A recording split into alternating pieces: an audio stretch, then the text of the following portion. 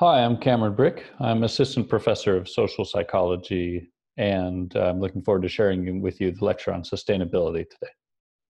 Feel free to send me any questions by email. I'll include that in the slides. Okay, today's lecture is on sustainability. We're going to talk about worldviews that relate to how people think about nature and human-nature interactions in the first section. Then in the next modules, we'll talk about public opinion and some of the recent research that I've been doing. And we'll talk about what it looks like to take action and who is taking action and in what ways and how we can predict that as social scientists. And then we'll sort of sum up some of the evidence we've seen and look at what it would look like to promote and provoke successful action through communication. So let's jump into the first part, worldviews. Psychologists measure people's worldviews by asking them questionnaires similar to personality-style questionnaires where they can report agreement with certain items. And broadly speaking, we see that people fall into three main camps of types of worldviews. Thinking primarily about promoting their self-interests, and that's called egoistic. Promoting a lot of others' interests, an altruistic worldview, or looking at other non-human species and ecosystems and Earth in general, ecological worldview, or also called biospheric. And I've drawn a line underneath egoistic because there seems to be a balance such that the higher an egoistic worldview, the lower people's altruistic and ecological worldviews. You can measure these separately. But altruistic and ecological are somewhat related because of this other focus. And it's not that any of these is correct. It's just that charting the difference between them helps us understand how people are thinking about their place in the world and helps model and predict how they're going to behave. So, thinking a little bit more about how people conceptualize their way in the world, we can also talk about worldviews such as consumerism or materialism. And these are generally part of the assumed backdrop of our lives. They're part of the normal, and we don't talk about them so much. But we could consider that we might agree or disagree to different extents with the idea of consumerism, an ideology that encourages the ongoing acquisition of goods and services. That is to say, the good life is made up of consuming more and more. You could agree with that to a certain extent or not. Materialism, highly related, is a value system where social status, whether people are high or low status, in some sense whether they're good compared to other people, is determined by wealth, by affluence, and ownership and consumption of goods and services. People differ in their endorsement of these items, and again, it's not that there's a right answer, but there are consequences that are pretty interesting and that might suggest that we could reconsider our level of endorsement of those items. I'm from the US, so I'm most familiar with the data from the United States. And one of the things that has changed a lot in my lifetime, my parents' lifetime, is the size of the home per family member. So around the time that my father was born in the 40s, it looked like the average house size was about half what it was even 20 years ago in the US per person. And that's interesting because if you back up and you ask a bit of an unusual question, that is, why are people living in bigger homes?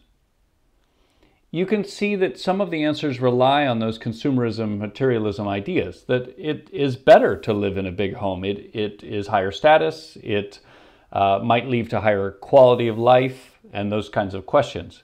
And what's good about formalizing those questions is you can test them. Does living in a big house lead to a happier life? And broadly speaking, psychologists think of happiness in terms of two main components. The first, positive affect or emotion, would be the frequency of experiencing positive feelings, moods, and emotions. And I've separated feelings, moods, and emotions because these are a bit difficult to think about as separate categories in the way we use them normally. But psychologists think of emotions as brief states that are sort of activated. Like you wouldn't be fearful for 40 hours straight. If so, we generally wouldn't refer to that as an emotion like fear. You might think of it as a temperament or a mood or anxiety or something that has a bit more permanent feeling to it. The second main component for happiness is subjective well-being, which would be how happy are you with your life? Please rate from 1 to 10, where 1 is the worst life possible and 10 is the best life possible. And it turns out that, the frequency of people experiencing positive emotions and their subjective well-being aren't the same, but they are related, and we generally think of these as two main components of whether people are happy. Now that we've defined a way to think about and measure happiness, and we've seen that people dramatically increase their home size in order to be happy, does it work?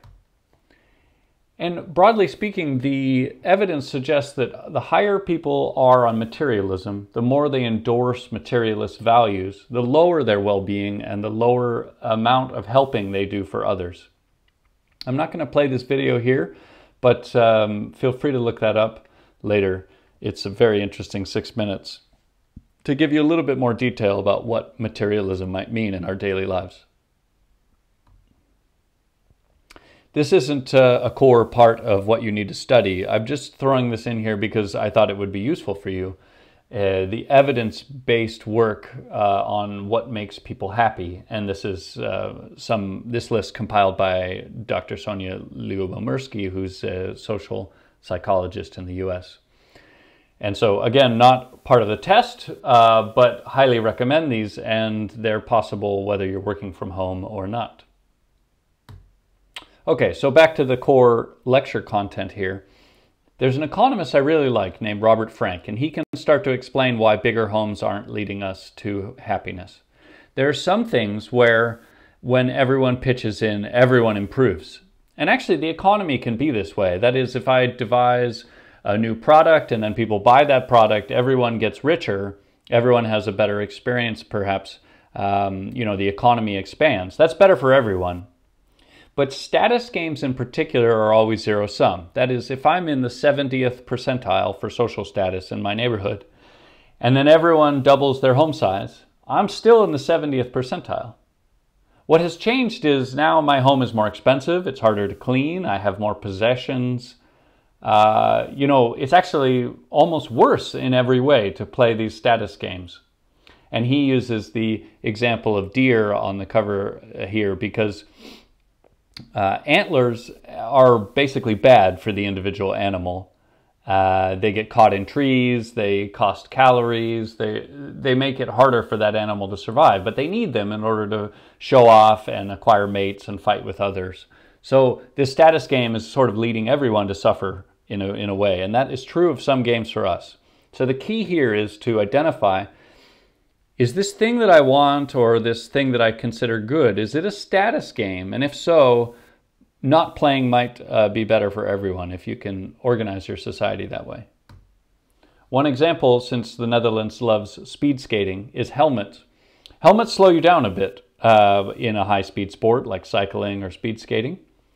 And so if you ask the individual speed skater, would you like to take the helmet off? They would say yes, they'd win more races.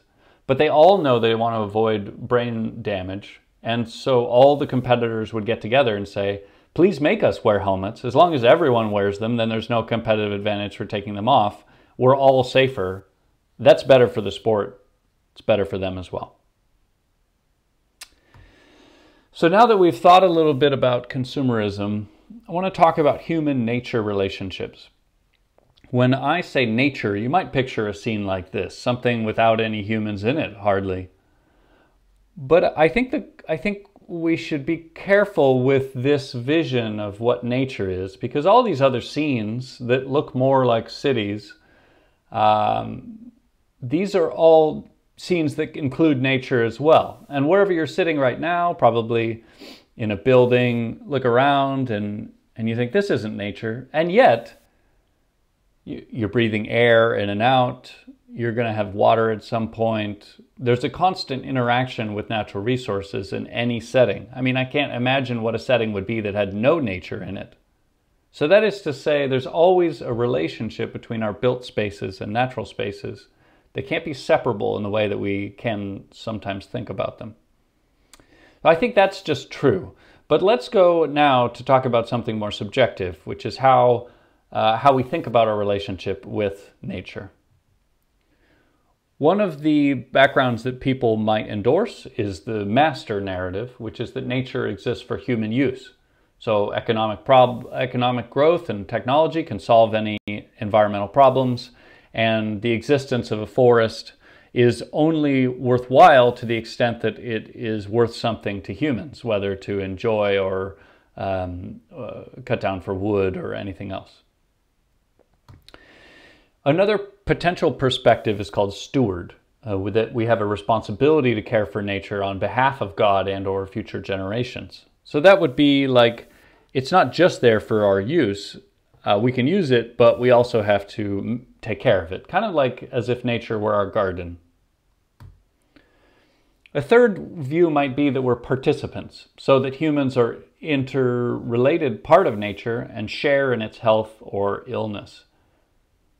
What's interesting about the contrast between 1 and 3 here is that the master narrative sort of has folded within it the idea that if nature is sick, we can solve it, let's say through human organization and technology. And number 3 suggests that we're more vulnerable, and that concept of vulnerability is interesting. And so when you talk to people about environmental problems and whether technology will fix them, let's say global warming or anything else, listen for that component of humans can fix everything or not. I think it's true for some environmental problems like the ozone layer. We solved that one pretty quickly, and not as true for others. If you're watching at home, pause here and consider what groups or ideologies represent each of these views. Can you think of a social group that is a champion of one of these types of perspectives? Continuing on. Now that we've blurred a bit the line between nature and the built environment, we can consider what is an environmental problem. Often when people are asked, how would you rank environmental issues in your country relative to other issues such as terrorism or immigration or the economy or health, people rank environment fairly low.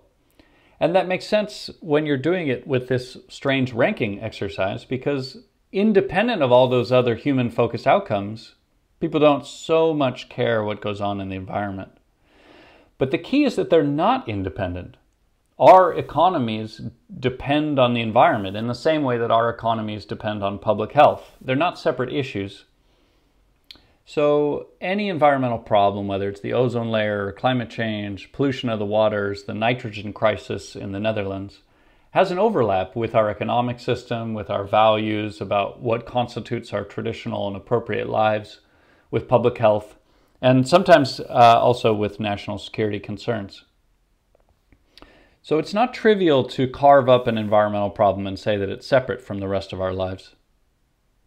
So this takes us to the title of the lecture today, sustainability.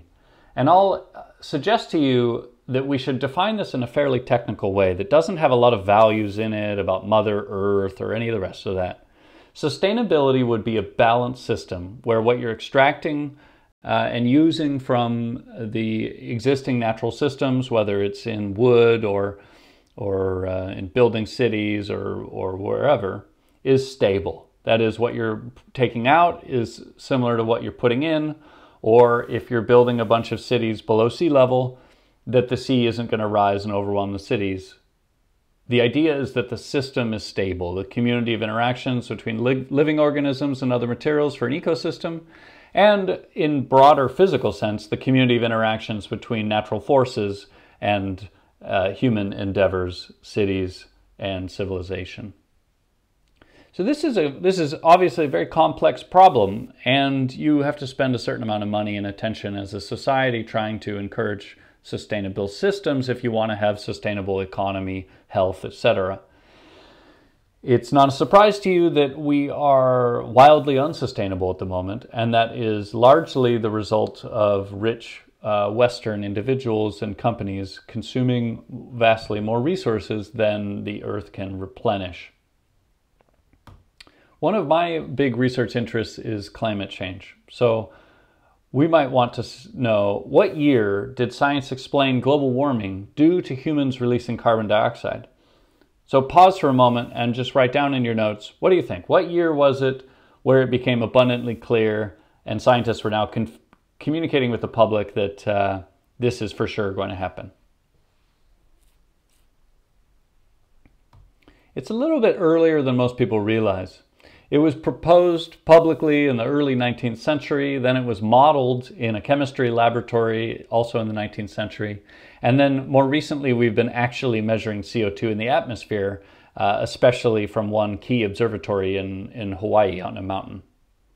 Okay, so there's a government public service announcement from the US that I really like, and it's from 1958. I'll play it for you now.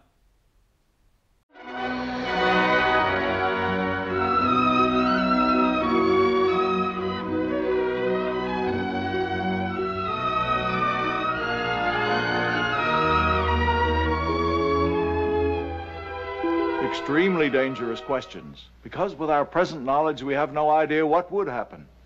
Even now, man may be unwittingly changing the world's climate through the waste products of his civilization. Due to our release through factories and automobiles every year of more than 6 billion tons of carbon dioxide, which helps air absorb heat from the sun, our atmosphere seems to be getting warmer. This is bad? Well, it's been calculated a few degrees rise in the Earth's temperature would melt the polar ice caps.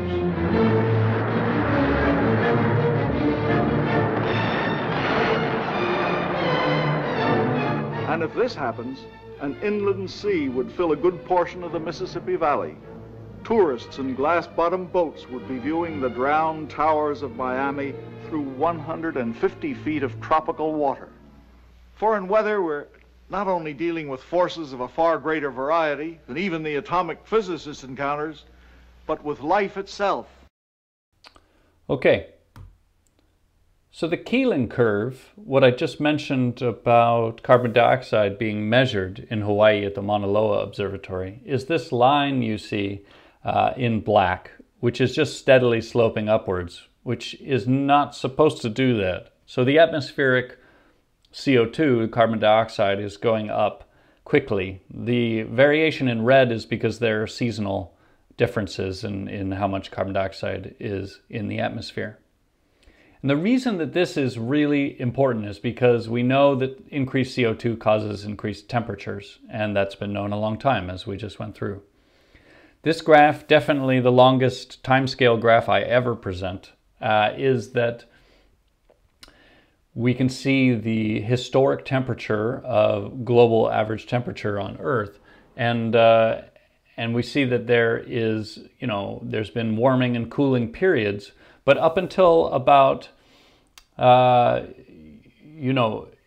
recorded history, sort of the last 10,000 years, has been extraordinarily stable in terms of temperature. And then in the last 100 years, we're starting to see a spike in temperature based on our industrial revolution. So we're at a real turning point here. Either we're going to turn that around, or we're going to have a much warmer Earth with all of its consequences. The consequences look like this. Doing nothing would be one of the top two lines, depending on what happens with the economy and our choices of extraction and fossil fuel use, etc. Or we could do something like follow the Paris Agreement, the international agreement on climate change, or even something more aggressive on climate change, looking like one of those lower lines. We're still, even in the best case scenario, looking at a sustained period of increased temperature, which will cause various problems. Okay, so that was the first section, which is worldviews and a bit about climate science. And now we're going to talk about, if that's the science, that's the physical fact of the matter, what are people thinking about it? How would you study such a thing? And what can social psychologists contribute? One of the most impactful pieces of research in this area is about how people think about what scientists are saying and thinking about climate change. So on this graph, we show U.S. responses to the question, what proportion of climate scientists think that global warming is caused mostly by human activities? So if you had most Americans answering, let's say, I don't know, 0 to 20%, they're saying that they think most scientists disagree that global warming is caused by human activities. Well, if they're saying 81 to 100%, then they're saying, yeah, most scientists agree. This is what the actual data looked like about 10 years ago. It hasn't changed as much as you might hope since then. A lot of people don't know, and then there's a pretty broad range. And I've highlighted in green, this is the correct answer. There's overwhelming agreement among scientists about the consensus that global warming is caused mostly by human activities. This is interesting because the existence of a fact isn't sufficient to communicate it to the public. For a long time, for example, it was known that cigarettes caused cancer. Cigarette smoking causes cancer, but it took a while to get the public on board with that message, and we're in this transition period with the fact of climate change. One of the most influential works about this consensus estimated that 97% of peer-reviewed research papers that stated a position on climate change said that it was human-caused and happening. Later estimates revised that upward, actually. So it is an overwhelming consensus compared to other areas of scientific inquiry where there's active debate. Just to broaden out for a moment from psychology and consider economics, markets are incredibly efficient at managing the accurate pricing of goods. Let's say a good like taking a flight from here to Australia. The flight is appropriately priced to the extent that governments don't intervene with subsidies or special taxes or tariffs, and that the price includes all of the relative cost of the voyage. And it turns out that's not a trivial assumption. And so externalities are what economists call factors that are not included in the price. And right now, the carbon emission from the flight is not included in the price because no one is paying it. The company isn't paying it, the governments aren't paying it, and then the consumer doesn't pay it in the price. So in order to have a market solution to climate change, you need regulation and enforcement of making those externalities part of the price. And so consider two things. Atlantic cod fishing, which totally collapsed the economies of coastal Canada and also several countries in Europe that were very dependent on fishing this fish called cod. I've put the Dutch word there in parentheses. And the problem was that it was overfished because it wasn't properly regulated or priced. The price of cod didn't account for the fact that they were destroying the fisheries. So that's a common use problem. CO2 emissions from land use currently aren't counted at all either. So I'm all for markets helping us solve climate change. I think they would be one of the most powerful tools, but you have to get the price to be accurate for that to work. Let's consider some about psychological interventions, like the sort of thing that social psychologists might design. A while ago, some social psychologists came up with an idea around norms, and it turned into a giant company that they didn't start it. Some other business-minded individuals noted the science and started it. So maybe you can do that as well. And what they found was, okay, at the end of the month, when you're sending consumers information about how much energy they used in their home, whether it was energy or water, different things, they send lots of these messages. Can you phrase that update in a way that helps them reduce their energy use or water use? The answer is yes. So here on the upper left, we see a descriptive norm, that's a keyword, which is that you use 602 kilowatt hours this period. Your most efficient neighbors used less than that, and your average neighbors used more. There's no value judgment in there. That's just the information of what was used. And on the right here with the smiley face, we have an injunctive norm. That's another keyword, which is whether that's good or bad. And you can see it goes from great to good to using more than average just as a flat line face. And they use flat there because they originally used frowny face and people complained. Even sort of a frowny face in people's messages. They were like, who are you to give me a frowny face? So that just tells you how seriously people view this shape of a couple pixels on the screen. What's amazing about these kinds of messages is that they have a persistent effect of about 2%, reducing household energy use 2%. And so if you scale that across all of the households that have been getting these messages just from the Opower company since 2007, 20 terawatt hours have been saved, which is enough to power all of Spain for a month, just from changing the slight wording on these messages. That's a very powerful world change from a relatively subtle intervention. Much easier, for example, than changing the externalities of what's included in the price of an airline ticket. So we're looking for these kinds of gains and different circumstances in which we can spur people to appropriate behavior. I've been also giving a lot of talks recently about tipping points. So that could be about social norms or perception of what's going on in society that suddenly take a shift. The Me Too movement was a shift in terms of appropriate workplace protections and appropriate behavior, especially from men towards women. Brexit seemed like it came out of nowhere for a lot of people. Of course, there had been strong nationalism in the UK and elsewhere, but leaving the European Union was a shock. People are having a sort of a change about how they're thinking about immigration, particularly in countries that have welcomed a lot of immigrants in the last decades, etc. We can think about environmental tipping points in a similar way. It used to be acceptable to throw rubbish on the ground long before most of you were alive, in the mid-20th century. And then it developed a bit of a moral message. There was public campaigning around it, community involvement, and now littering is unacceptable. I think recycling also went through a similar thing, during my childhood, where we were getting lots of messages about it in elementary school, and now it's just a normal part of life. And if you took someone, with a big seat, you saw someone with a big bag of rubbish that was recyclable, and you saw them putting it in the landfill, when they could easily recycle it, it would seem like a strange action in a way that it didn't used to.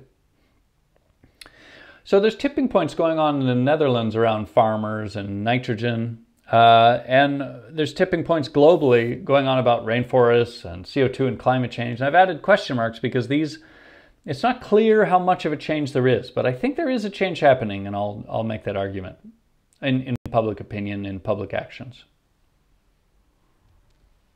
Another example of a potential tipping point is currently around air quality. There's more and better science suggesting that air quality is affecting children's health and community health in ways that are both unfair, unnecessary, and unequal in that they affect different populations to different extents. Like in poor neighborhoods, the air quality is worse. So when we think about air quality, it might have helped us slightly predict a dramatic tipping point in petrol versus diesel cars being registered in the UK. If you look at this graph, you can see that new petrol cars from 2007 were more common than diesel, and then as time went on, diesel became more and more common. And if you were to predict what would happen in the next few years, you might think, well, diesel will stay the same as petrol or maybe even overtake it. And that would make sense. It's very hard to predict these things. But what actually happened was a giant scandal with Volkswagen and air quality around diesel that had been hidden, and diesel plummeted. Another tipping point I think is going on is around climate change in general. The Extinction Rebellion is an activist group across many countries, but especially active in the UK. And they have protests and they stage marches, and they only have a couple actually very focused demands. I think one of the reasons they've been successful is because instead of trying to include all different kinds of subgroups or related ideologies in their mission, they've stayed quite focused on a set of very climate-related things. The government needs to tell the truth on climate change. There needs to be a declaration of emergency. You need to have a citizens' assembly to help make better governance, that sort of thing. What's interesting about Extinction Rebellion in 2019 is that they had protests that had thousands of arrests. And that's really saying a lot, because if you had a protest and 5 people got arrested or 25, it's the hardcore, the deeply committed. When 1,000 people sit down and agree to get arrested, it's grandmas and it's cousins and it's people that are not hardcore activists. So something is being reached, a public note here is being reached. I think there's something changing. We've been studying the Extinction Rebellion, me and some colleagues, and I want to show you a couple studies. Okay, so one study we ran was an online experiment where we showed people different messages, and this was the first day of a major protest in London in 2019.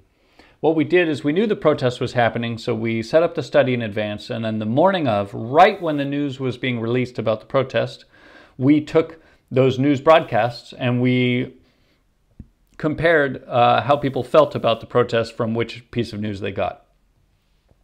So one stimulus in the upper left here was the BBC had a 3-minute video talking about the protests, fairly even-handed. In the lower left here is a Extinction Rebellion spokesperson who is recording a video from the front lines talking about his experience and what the purpose of the protests are.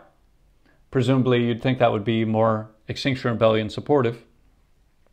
And on the right here is from a more right-leaning daily newspaper in the UK. And you can see it starts with "Commuters face chaos," which is their choice of the most important frame of what's going on with the news. And what we see here are the results of how people reacted to a question. So just think about the question first, then I'll walk you through the graph. It's whether they think that disruptive civil disobedience, like blocking streets, is necessary to force government action on climate change. And do they support or oppose disruptive civil disobedience? We collapse those two to give a better measure of their support for these actions. Now, if you look at the graph on the left, support is at 0 here if there was no change. And then as numbers go up, that means more support for the actions, and numbers down, less. And we can see that the BBC message and the Extinction Rebellion message led to relatively more support for this disruptive civil disobedience than did the Daily Mail article. And that's as expected. Now in the lower right here, looking at a regression which is predicting people's support for the disruptive civil disobedience, we can see that political orientation, as indexed by conservatism, does predict some of the variance. So the more conservative, the less support for disruptive civil disobedience. And that makes sense because conservatives in general are committed to public order and supporting the government and those sorts of things. But you might be surprised that environmentalism, which is how much people thought of themselves and wanted to be seen as environmentalists, is a really massive predictor here. So the strongest that was measured in the study. And we'd call that variable identity. One kind of social identity. Okay, walking on to another study here. We also did a study where we measured support for the disobedience before, during, and after a major event. And in this case, we didn't show them any messages. We didn't even tell them anything about the protest, actually. We just asked whether they support it. And so they would have needed to find out about the protests through their own methods. So here on the very left in the before column, you can see that at the top is the bright lime green saying strongly support, and at the bottom is the red saying strongly oppose. And before, during, and after this major protest, you can see whether there are any changes.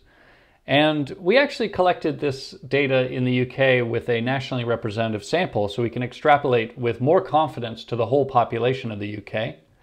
And there was an increase from before and after of 4%. That is, 4% more of the population strongly supported the actions after the protest in London, which shut down many streets and caused chaos for commuters. And that's 2.2 million more people strongly supporting the action following the protest. That's actually quite a large amount and a big success story for Extinction Rebellion's purposes. I was surprised by this. I thought that the public might oppose the actions more. Or if they didn't, if there was an increase in support, I expected that there might be a commensurate increase in strongly oppose. You can see that the percentage which strongly opposed also went down. It could have been otherwise, that strongly support would go up and strongly oppose would go up, a polarization. But that is not what we saw. This is further support for my argument that I gave you earlier that maybe we're seeing a tipping point. Concern for the environment in general is also going up. We didn't collect this data, so this is collected by another survey firm. You can see that in the last 10 years or so, concern about the environment is around the highest levels on record, suggesting that something is shifting.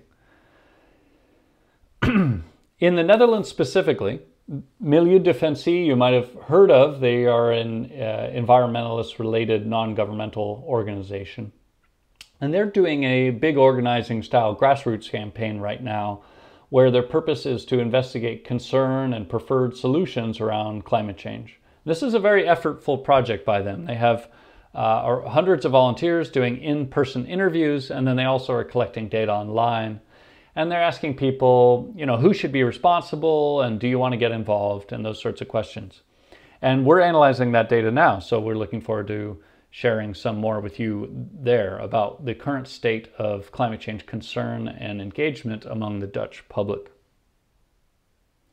Okay, when you think about a tipping point, when you think about maybe, you know, let's say that a lot of people say they're concerned even when 10 years ago they didn't.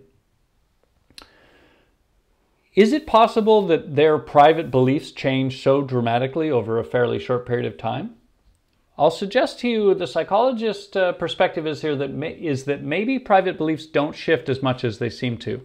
When there's a new public poll and some support for gay marriage or concern about climate change or something takes a dramatic turn, part of what's driving the effect is that private beliefs can become public. And so people always were concerned about climate change, and presumably you are somewhat concerned, your friends are somewhat concerned, but it just doesn't feel like a part of daily life.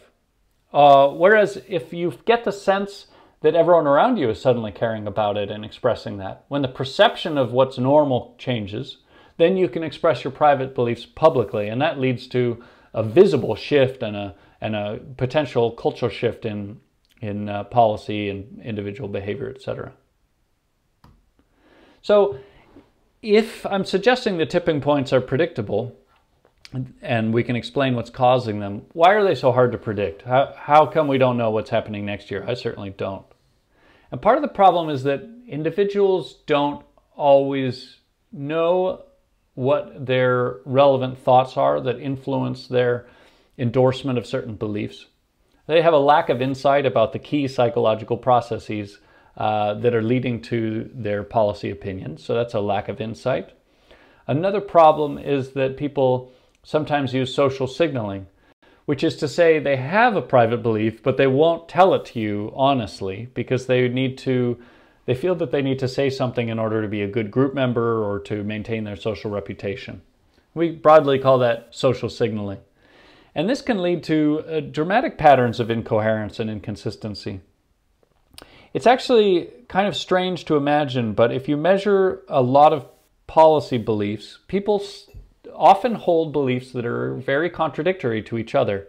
They don't make logical sense. And if you study the same person over time, they endorse things that aren't consistent with their previous beliefs either. And so it's kind of a mess. And I wouldn't think about policy preferences or people's beliefs as being well justified or consistent or rational most of the time. Okay, so that was the section on public opinion. Let's talk now about taking action. Question: is it our goal to increase concern? If only we increase people's climate change concern, then surely better behaviors, individual behaviors, and public policy will result, right? It may be that environmental concern is important, but not as important as we might intuitively feel when we're crafting interventions. I want to share with you one of my favorite papers from a colleague whose name is Kim In Eum. He's in Singapore, a faculty member there. This paper is about culture, but that's not the reason I'm going to show it to you. I want to look at it because he graphs the link between concern and support for environmental action across many different countries. Let's take a look. Here are a bunch of different countries, okay, and they differ in some cultural variable on the x-axis. That's not the point. On the y-axis here, we see the relationship between environmental concern and support for environmental action. And so the higher you are on this, on the y-axis, the closer the relationship between concern and support for action. And you can see in the upper right here, the United States is a dramatic outlier. They have the highest relationship between concern and action, and they're looking not very much like these other countries. Most countries are a bit in the middle and not that strong a relationship, to be honest. Germany, for example, has a correlation of 0.2 between environmental concern and support for environmental action. You might ask yourself, how strong is a correlation of 0.2? This is what a graph of 0.2 might look like. This is simulated data. And I've added the trend line, but if you didn't have that bold line, it's hard to even see that the dots slope up to the right. It's a fairly weak relationship. So that is to say, environmental concern is maybe not capturing as much variance as you might expect in whether people want to take action on the environment or do individual behaviors. That takes us back to trying to identify other things that predict behavior. And so one of the ones I showed you earlier was the consensus, the scientific consensus that human-caused climate change is happening. Maybe that's leading to changes in beliefs that, that climate change is real, that it's human-caused, etc. And maybe that is in turn leading to changes in policy beliefs and personal action. And so this is a reasonable model, and we could think of environmental concern as being an additional predictor, but maybe weaker than we originally expected. One of my favorite theories in this area is the theory of emergency response. Now, it wasn't developed in reaction to anything about environmental problems, but it applies actually quite well. And so it's saying, when will people respond during an emergency? And you can consider as we go how people would have reacted to coronavirus versus something like climate change in terms of these stages. Okay, so the first stage is to notice the problem. If you don't even know there's a problem happening, it's unlikely you're going to do anything in reaction to it. Okay. Stage number 2 is interpreting the problem as an emergency, something that would need immediate action or else there's going to be bad consequences. And here, my favorite video to play is by psychologist Dan Gilbert. So let's pause and watch that video. It's about 10 minutes long.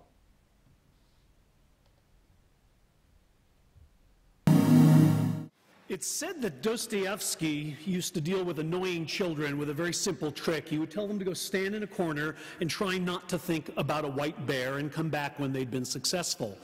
In the 1800s, this was a very difficult thing for annoying children to do, and it occupied a lot of their time, which was the intention. You'll be happy to know the task is going to soon get much easier, because even under moderate projections, the shrinking summer ice is going to wipe out 2/3 of all the world's polar bears in the next 40 years. William James said, "A new idea is first condemned as ridiculous and then dismissed as trivial until finally it becomes what everybody knows." This is exactly the trajectory that our national conversation on global warming has taken. First, the critics said there's no evidence for warming. Then they said there is evidence, but the warming isn't human-made. Then they said the warming is human-made, but the consequences will be trivial. And now the person whom President Bush derided as Ozone Man has a Nobel Prize, and pretty much anyone who can read knows we're in trouble. The question is why? Not why is our planet getting warmer, but why, when we know it's getting warmer, are we twiddling our collective thumbs? Well, when the nice folks at Starbucks gave me the opportunity to say exactly 50 words to millions of pre-caffeinated and therefore highly suggestible Americans, I decided to write these. The human brain is the only object in the known universe that can predict its own future and tell its own fortune. The fact that we can make disastrous decisions, even as we foresee their consequences, is the great unsolved mystery of human behavior. When you hold your fate in your hands, why would you ever make a fist? The question is, why indeed? Why? After all, our brains evolved to respond to threats. We do it all the time, and we do it very well. A predator or a gunshot would instantly empty this theater. We're a very small, slow, fragile species, but we dominate our planet because we have a brain that's very good at detecting and deflecting threats. So why not global warming? It's because our brain isn't evolved to treat all threats the same way. We respond to threats that have 4 properties that are intentional, immoral, imminent, and instantaneous. Threats that have these 4 features trigger our brain's ancient alarm system, and they spur us on to action, and threats that don't have them don't. Global warming has none of these properties. Consider, for example, the first one, intentionality. Our brain, you know, devotes specific chunks of its precious real estate only to things that are wildly important for our survival. So vision has an area, language has an area, shopping has no area. It turns out that our brain devotes specific real estate to thinking about the minds of other people. We have special networks devoted entirely to processing information about what human agents think and feel and want and intend.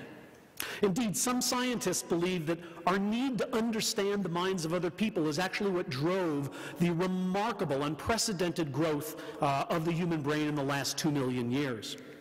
Now, understanding others is so crucial to our survival that we have all become fetishists. We've developed an obsession with anything human, which leaves us hypervigilant for any signs of human agency. That's why we see faces in clouds and we never see clouds in faces, right? Nobody's ever mistaken the Virgin Mary for a tortilla, but the other way around all the time. Now, our obsession with things intentional explains why we worry more about an underwear bomber, annual death toll 0, than about influenza. Annual death toll in America, 40,000 people. Why? Influenza is a natural accident. Underwear bombing is an intentional action. And the smallest intentional action captures our attention in a way that the largest natural accident just doesn't. You know, if this airplane had been hit by lightning and then crashed into the World Trade Center, none of you could tell me the date on which it happened. The fact is, global warming isn't trying to kill us, and that's a damn shame. Because if climate change were some kind of nefarious plot visited upon us by bad men with worse mustaches, right now we would be fighting a war on warming with or without congressional approval. Now, the second thing about global warming, the second reason that it doesn't put our brains on orange alert, is that it doesn't violate our moral sensibilities. It doesn't cause our blood to boil, at least not figuratively, because it doesn't confront us with anything that feels repulsive or indecent or impious or disgusting. You know, moral emotions are aroused by the kinds of things that the brain has been concerned with for millions of years: food and sex, not atmospheric chemistry. And that's why every society has elaborate moral rules about who you can kiss and what you can eat, and none whatsoever about when you can run your air conditioner. Our brains respond to violations of these moral rules with feelings of alarm and disgust, and those feelings compel us to action. If global warming were caused by gay sex or caused by the practice of eating puppies, Americans would right now be massing in the street calling for its end. The third reason that global warming doesn't ring our ancient alarm is that it's a threat to our tomorrow, but it's not a threat to our evening. Like every other animal on this planet, we respond very well to clear and present danger. Our brain is essentially a get-out-of-the-way machine that is constantly surveilling the environment, trying to find things out of whose way it should right now get. And that's why we can duck a baseball in milliseconds. Now, brains did this for hundreds of millions of years after they appeared on this planet. That was their primary job. And then very recently, they learned a new trick. They learned to make predictions about the future. In other words, they learned how to get out of the way of things that are not yet coming. This new talent is wonderful, but from nature's point of view, it's still in beta testing. It's still in the early stages of R&D. A very small part of our brain is responsible for thinking about the future, and a very large part is responsible for getting the hell out of the way of a baseball. This much for now, this much for eternity. That's why we care less about the future than any rational analysis suggests we should. You know, if you give people a choice between getting $100 now and another amount in 1 year, they basically demand about $200 in order to wait. That is an interest rate that would make the loan sharks at MasterCard roll their eyes. It takes a huge amount of cajoling and nagging and pleading and training to get people to do anything on behalf of their future selves, from saving for retirement to flossing. And it turns out only 28% of Americans even say they floss, and you know some of them are lying.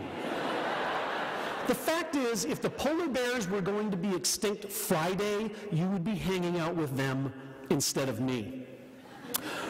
The fourth feature that global warming lacks is this. Our brains are extremely sensitive to changes in temperature, weight, pressure, sound, light, all physical dimensions, but the rate at which things change makes a big difference. If the rate of change is slow enough, changes go undetected. Beware, young men, beware. Changes like this happen one hair at a time, okay? There is no day in which you wake up and say, I'm a bald man. In fact, if you don't have a spouse to inspect you, you might never actually realize it happened. Now, we accept these gradual changes we would never accept if they happened abruptly. If I'd woken up one day without that and suddenly looked that way, I would have gone running to the nearest hair club for men begging for plugs. Okay? The fact is that we accept changes that happen slowly, changes that we would never accept if they, changes that happen slowly that we would never accept if they happen quickly. Many environmentalists say global warming is happening too fast. No, it's happening too slowly. It's not happening nearly quickly enough to get our attention. The impurity of our air and our water has increased dramatically in my lifetime, but we all tolerate it because it's happening one day at a time.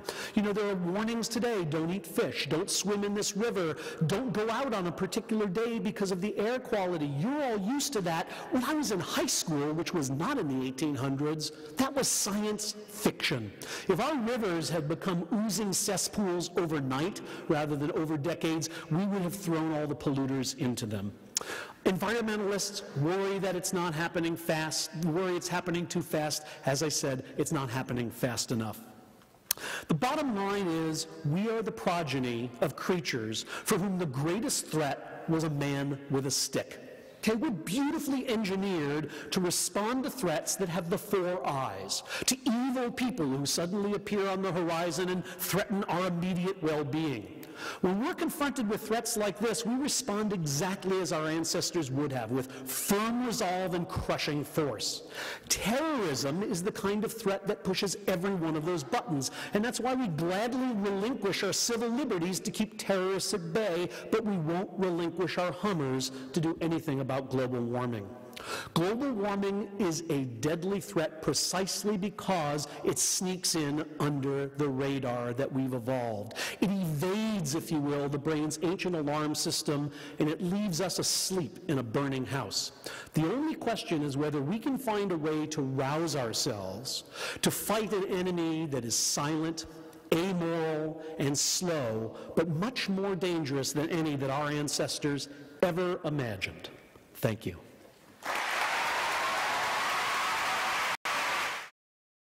Okay, so threats that get our attention, the four eyes from the lecture, are these four. And I normally like to pause and do a class exercise here, and you can do it at home as well. So just pause the lecture for a second after this instruction. What kinds of messages could change the perceived risk from coronavirus? Consider concrete messages just for 1 or 2 minutes, and then come back to the lecture.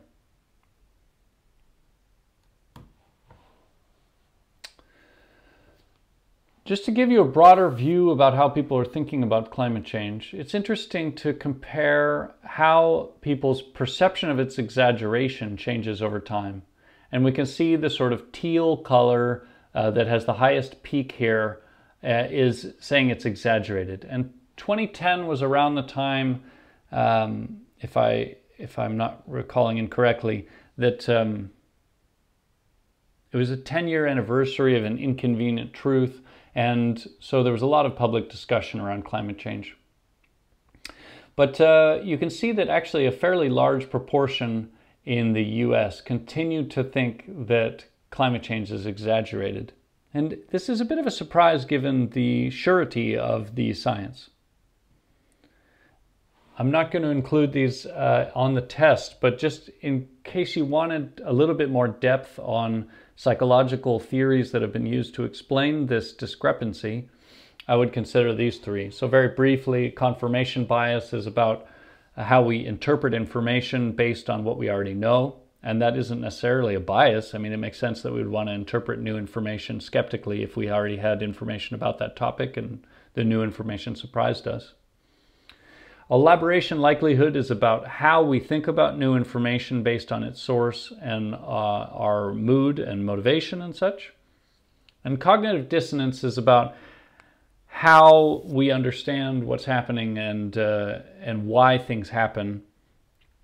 So for example, if I'm confronted with a piece of evidence that suggests that I've been behaving badly for a long time, I might be less likely to accept that that evidence is true, independent of its factual truth, just because it's inconvenient for the rest of the cluster of thoughts and attachments I have. So if you go back to the theory of emergency response and you consider the first stage, notice the problem. Psychological barriers that might exist at this stage include things like not knowing about global warming or not understanding how the relationship between fossil fuel burning and increased CO2 and increased temperature. It could be low perception of threat from the four eyes we saw a minute ago. Or it could be rejection of conflicting information using that cognitive dissonance kind of framework, which has also been written up by others in terms of cultural cognition. You can Google that for more information if you want, from a law professor named Dan Kahan, who does some very interesting research. Now, stage 2 is interpret the problem as an emergency. Many of the same barriers for stage 1 also apply to stage 2. But another thing is that as questions like, is climate change humans caused? As questions become more verbal and elaborate, then it provides more opportunity for us to insert our previous knowledge and commitments. So a question like, is the Earth warming, is kind of harder to fight than, should we do anything about climate change? You know, the more wiggly and verbal and elaborate the question, the more opportunity for motivated reasoning. Okay, so stage 3, which we haven't seen yet, is that in order to respond to an emergency, you need stages 1 and 2, but you also need to feel personally responsible to act. So there's many barriers at this stage. This might be the most interesting from a social psychology perspective. And 3 such things that I'll mention are self-interest, free riding, and belief in a just world. Okay, so let's talk about the tragedy of the commons, which was pioneered by Hardin, but later challenged by economist Elinor Ostrom, who showed that this isn't always true, and she did some amazing work that was celebrated with the Nobel Prize. But the very idea here at the core is that there's a challenging tension between self-interest and collective interest with any common resource. And in this case, in this diagram, the common resource is the field. Every individual shepherd can have sheep grazing on the shared grass. And in fact, it's there's an incentive to get more and more sheep because the grass is free, and the bigger your herd, the more wealth you have. And then every shepherd might develop more and more sheep. But then if there's so much sheep, they eat all the grass, they trample it down, it can't regrow. Basically, you have an unsustainable system. And then everyone suffers. That is, they would have been better off just with smaller herds. So that is the tragedy of the commons. It can occur. It occurred for the Atlantic cod. But some smaller communities can solve this problem. in creative, self-governing ways. That was some of Ahlstrom's work. The second barrier I mentioned is free riding, which is that if you have many people working together on a task, then there's an incentive for the individual not to work hard because others are carrying the shared load. And I mean, you want to consider this in terms of, let's say you share where you live with other people. Who's cleaning? Are there dishes in the sink? Or who's going out and buying the household staples? Those sorts of things.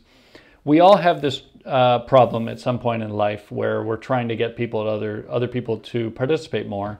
And we think about ways to get them to do it, like guilt tripping them or asking them or talking to them or whatever. I can share with you, there are some tried and true psychological techniques to help reduce free riding. So we don't need to walk through them here, but to the extent that you can boost these characteristics in a social interaction, people will free ride less. And so that can be an evidence-driven way to get the dishes done at your house. For another example of how this might work, consider that everyone in this class would get the same grade, the class average on the exam. Okay, go study for the exam. Do you think you would study more or less if you were to receive the class average grade on the exam? If you're like most people, you would study less. And that is because it violates several of these characteristics to reduce free riding.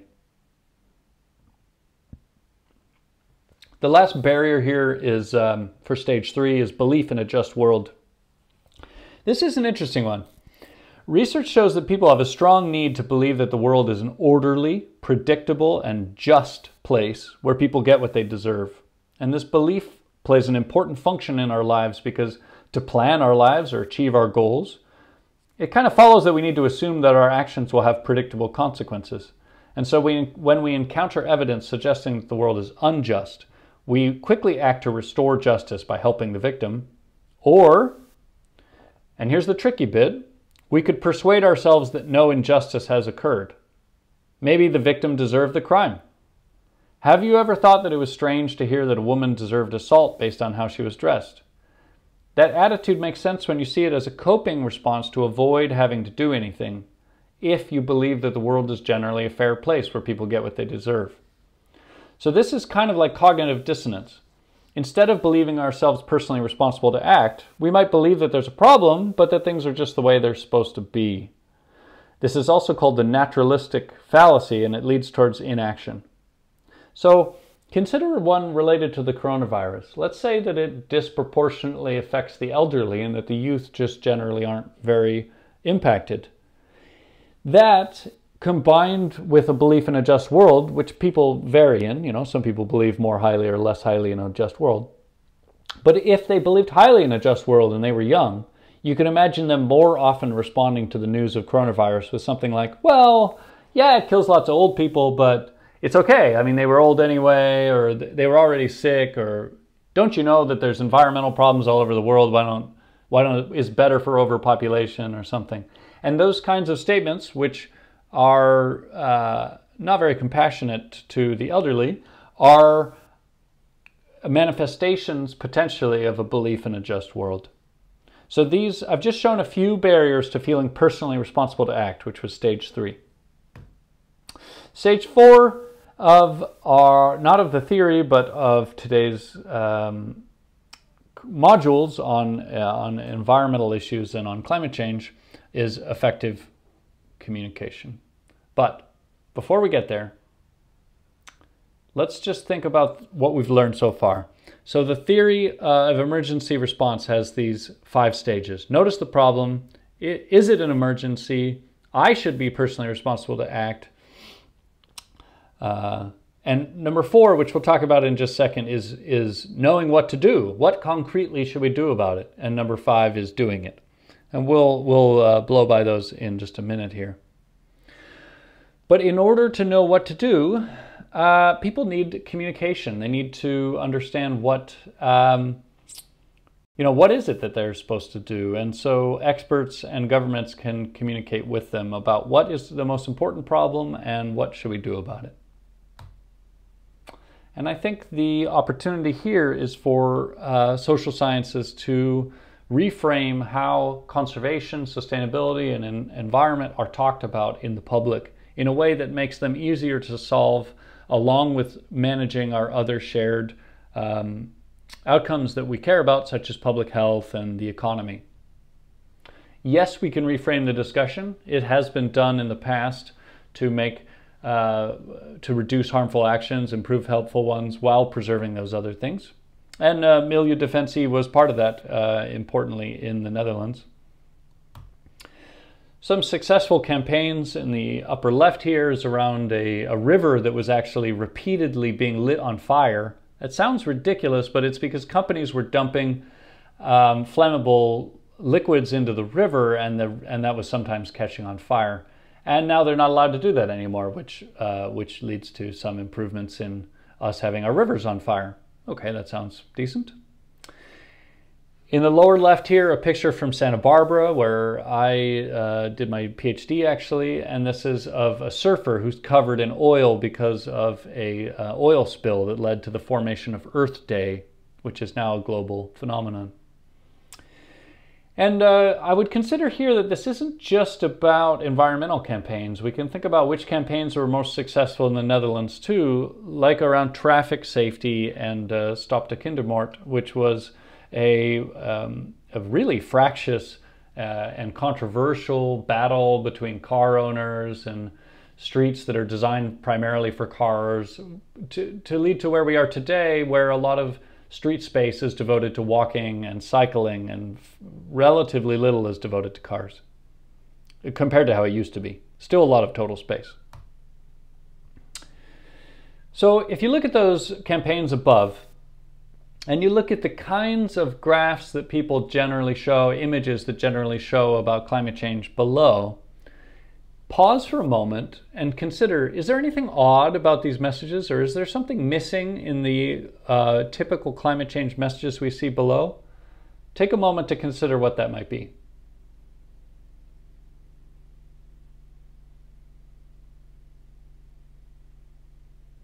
What I'm seeing in particular is that there's no people in these. There's not much relevance to people's daily lives.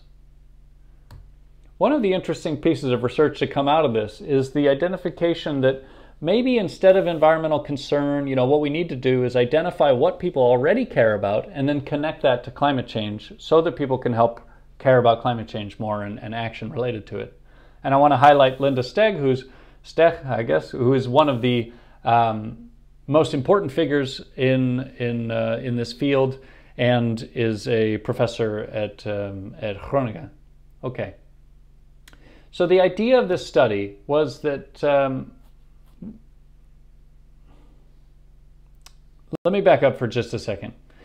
Before I tell you about the study, we're trying to motivate individuals towards taking individual actions that can improve global climate change.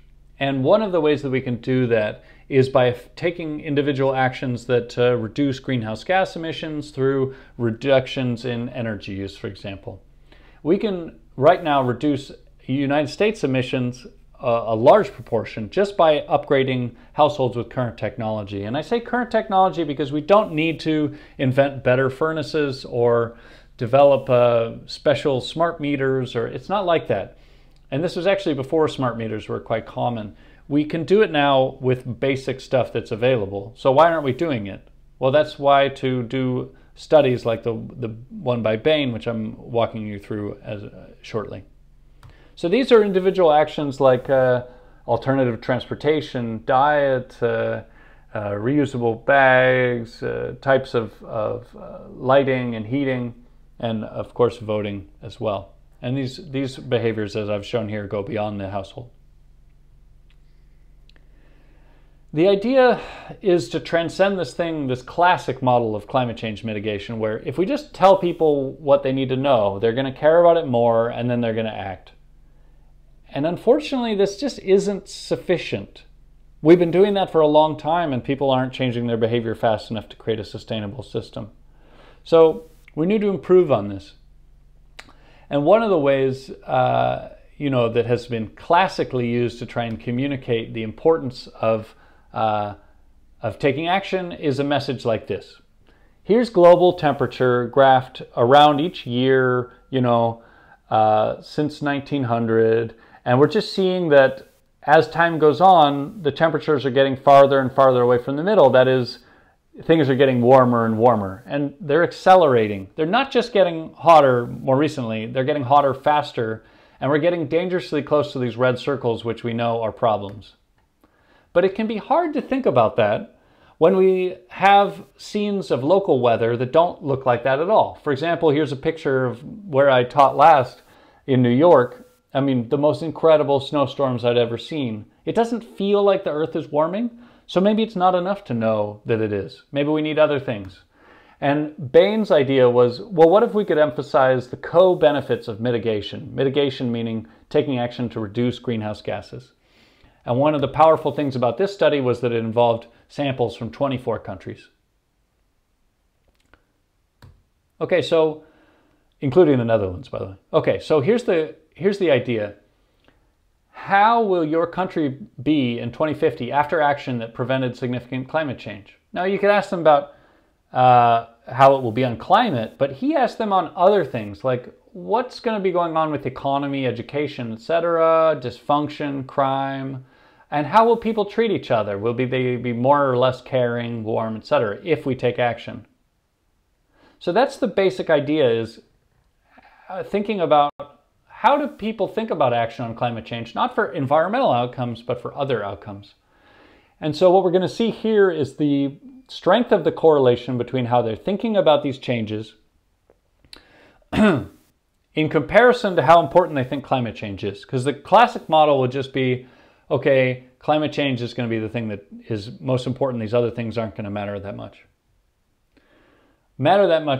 For the public and political behavior intentions, which is their likelihood, their prediction of how involved they'll be in these public and political behaviors to mitigate climate change. What we see is that climate change importance has a modest positive correlation, as we saw with the other study by EOM, but these development and benevolence and to some extent competence things have moderate and similar sized correlations as well. Now, what about if we look at domestic household behaviors like we were just considering? Well, we have the same picture again. Development and benevolence seem important. And if you look at, actually, let's skip that. So, this overall is the meta-analysis showing the average correlation between climate change importance, co-benefits, and motivation and behavior, across 24 countries. And what we're seeing as a main summary is that development and benevolence, which are just non-environment co-benefits, have comparable effect sizes on intentions as climate change importance. So maybe we should be communicating those rather than polar bears, or in addition to. To sum up the communication, the best advice right now is to have the 3 R's: reality, risk, and response. And some of the best advice about how to communicate this is to repeat simple messages from a variety of trusted sources. So just having a president say it, maybe not enough. President and scientists and healthcare professionals and weather people on TV, then people will really start to get it. And so that's the best advice there.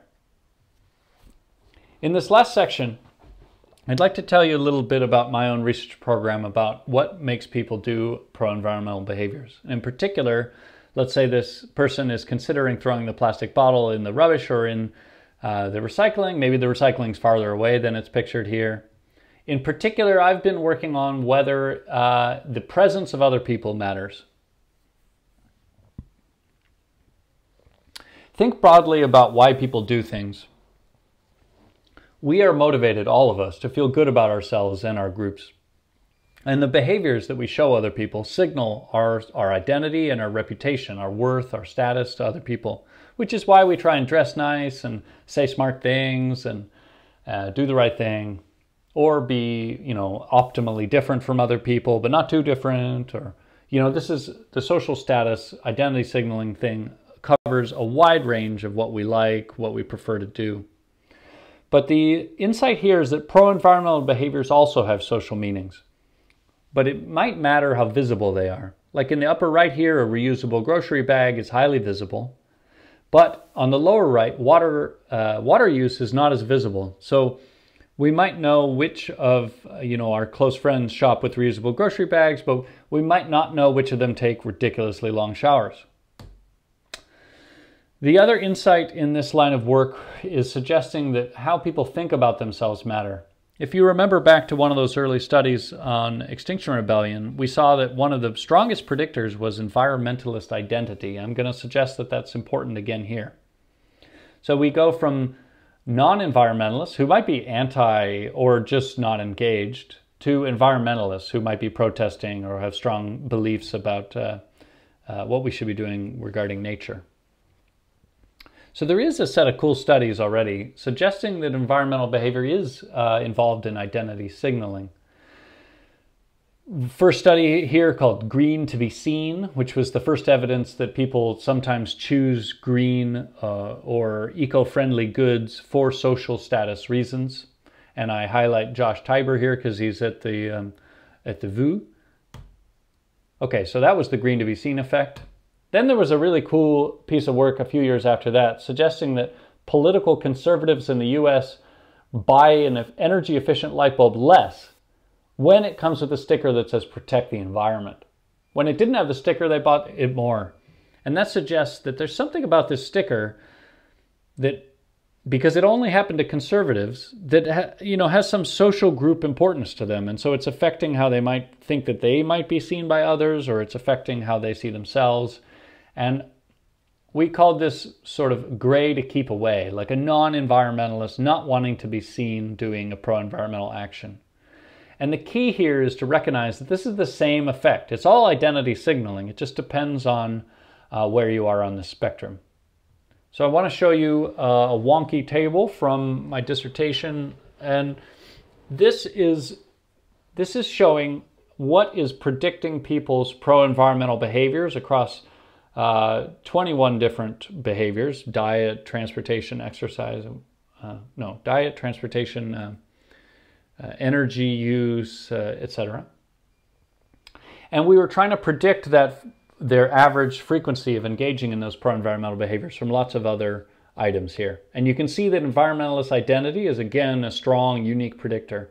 Surprisingly, political orientation, shown here as liberalism, had no effect when it was included with these other predictors. It's likely had some of, maybe it had a relationship until it was included in this overall regression, but here it's showing it has no unique variance to contribute.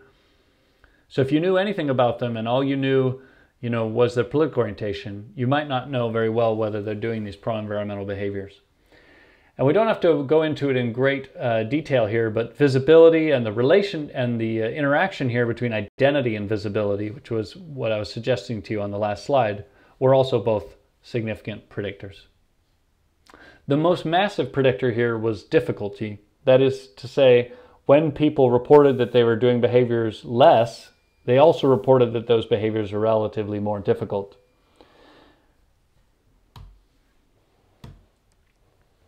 A good real-world example of this can be seen in a recent campaign by the World Wildlife Fund, I think, which is they were trying to reduce rhino horn purchase in Vietnam, which was associated with social status, to protect existing rhinos. And they knew that they had to communicate this message to wealthy urban men, middle-aged. And so the advice from the consultants was, don't include your logo on this. Don't say it comes from environmentalists, because these people don't want to see themselves in that group. And that's hard for an organization to accept, that they should fund, a $1 million campaign, or I don't know how expensive it was, but not brand it with their own organization. Well, what they eventually went with was this Chi branded set of marketing messages. For example, success and good fortune come from within, and that you don't need to have rhino horn to be successful. And it seemed to lead to a reduction. So this was apparently successful, and I think maybe one of the components of why it was successful was because they didn't bind up rhino horn avoidance with environmentalism, which those participants might not have wanted to be connected with. That was a terrible sentence, but you get the idea. All right, so to sum up this section, individuals signal social identities with pro-environmental behaviors, and so current campaigns, to the extent that they signal social groups, like a green leaf or a Mother Earth or eco-friendly, if you're trying to get a broad range of people to do that behavior and you include, indications of social group, it might make it more difficult. Okay, so zooming back out, knowing what to do is step 4 in the theory of emergency response. I'll show you some behaviors highlighted by Dietz et al., and then we'll talk about what we can do at the societal level. Here is a list of a bunch of behaviors, and I want to draw your attention especially to weatherization. So we see weatherization as the top behavior change item in this list, achievable carbon emissions from household actions. And it's the top item in the list because you can combine 2 factors to consider, well, what should we target? And the 2 factors are, what's the impact? That's potential emissions reduction. And how changeable is this? What is the behavioral plasticity? We know the plasticity because of previous efforts to change it through regulation or through messaging, any of those things. And so weatherization is both impactful and highly changeable, meaning it should be a #1 target. Weatherization, by the way, is improving the energy efficiency of the home, for example, sealing off drafts or making it so that you don't need as much energy to heat the home.